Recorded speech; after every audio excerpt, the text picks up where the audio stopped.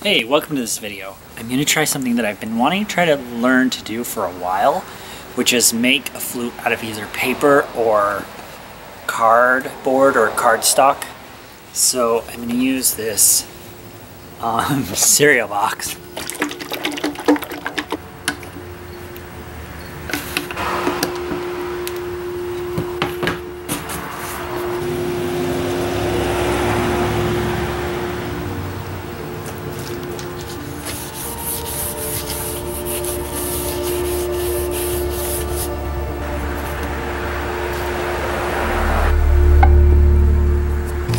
So this isn't drying very quickly and it's still really sticky, and I'm tired of waiting. So also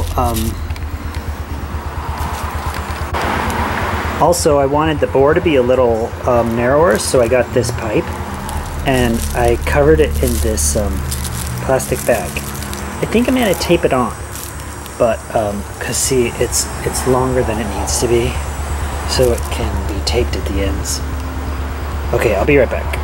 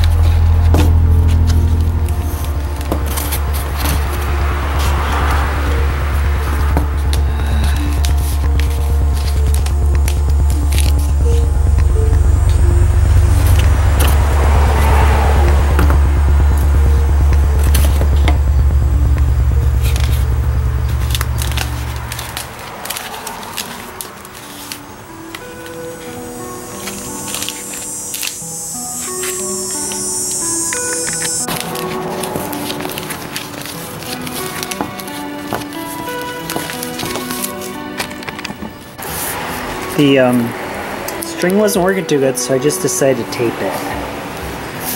And I think I'm going to try pulling it out of this. Because I don't think I need it anymore.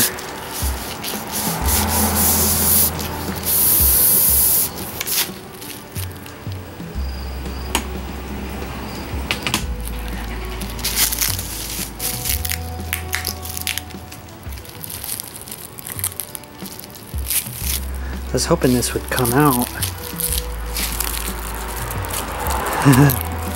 I don't know if it will. I know, I'll stick a dowel in there.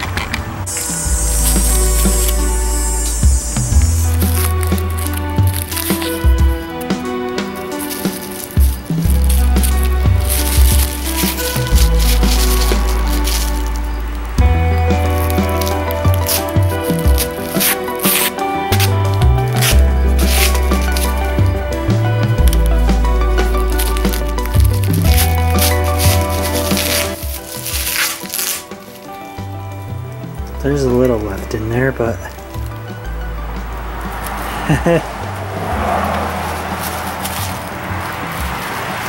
I don't know. I don't know if this is gonna work.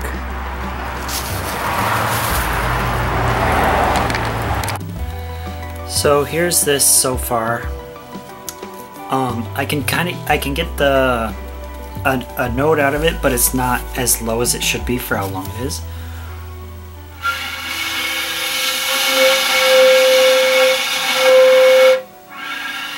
It should be more like the one octave below that. So I think I'm gonna try to put some holes in it and then see if that changes anything. I also need to decide how long I actually want it to be, because I made it longer than I initially intended. So yeah. Okay, so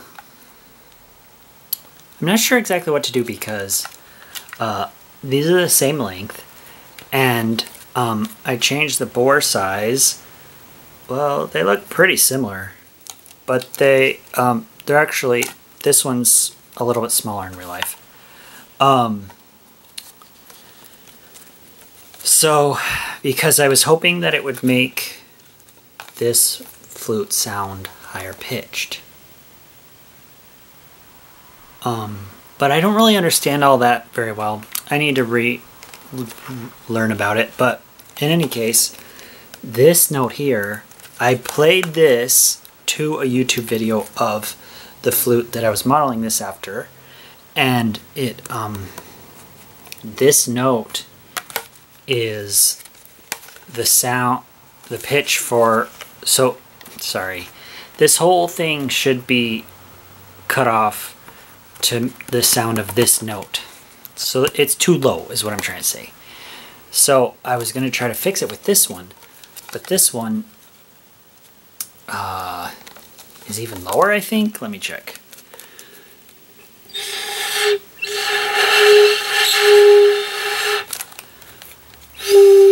Yeah, so this is even lower. It is easier to play than this one. I'm not sure what to do. Well, I decided I wanted it to be in tune with the instrument that I was trying to make, Hitoyogiri. So I shortened it to the length that I thought it, I shortened it a little and then played it, and then shortened it a little and played it, matching it with the YouTube video. And so now it's the right overall tone. And it ended up being that much shorter than the first one I tried to make. I made.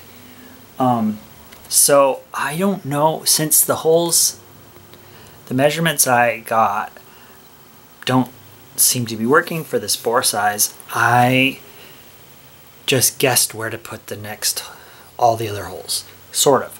So like, when you make a shakuhachi, the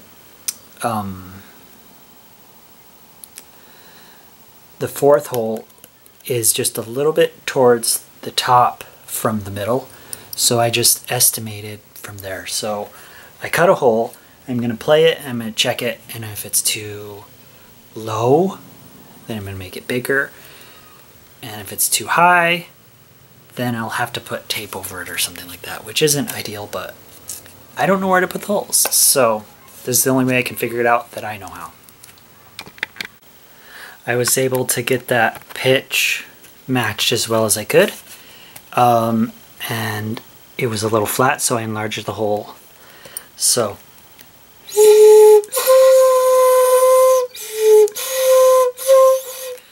now I'm going to try to figure out the other ones. I'm just going to figure out the rest and then come back when I've got it. Okay, so I was going along making holes and then tuning them to the YouTube video. Things were going okay. Then I got to this hole and it was flat, so I enlarged it. And as far as I know, if you enlarge it more that way, this is where the top is, it makes it higher more. So I was trying to do that. Well, what happened was it made it so that it, for some reason, it's a lot harder to play it all closed. I got to where I can do it, but see, before I could just play it right away.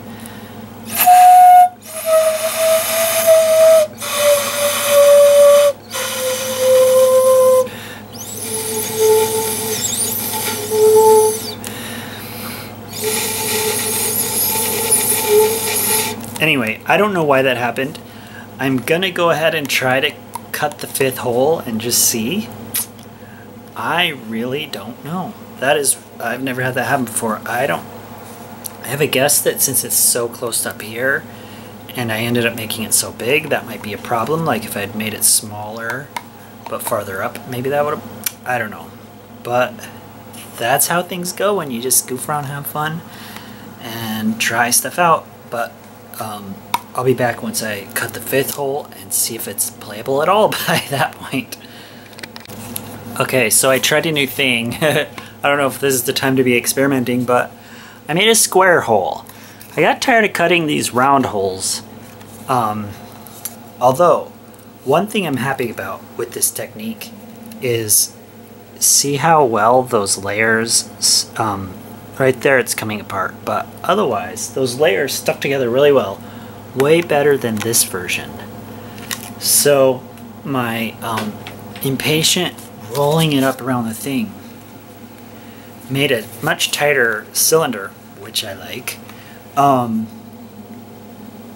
Overall, I wish I could get those low notes. I don't know if I like messed with the bore inside, if that would help, but this is how it goes for me. So that's the thumb.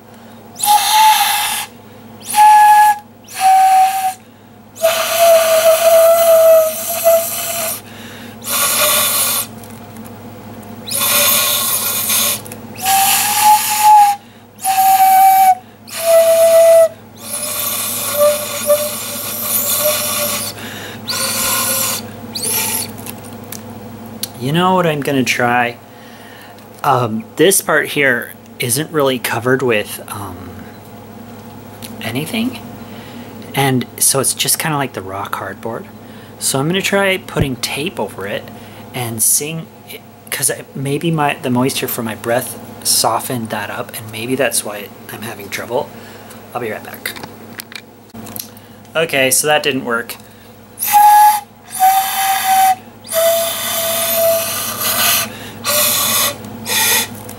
I don't know. Let me try it this way.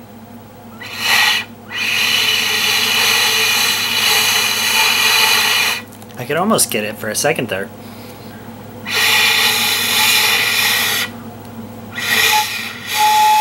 That's not the right note.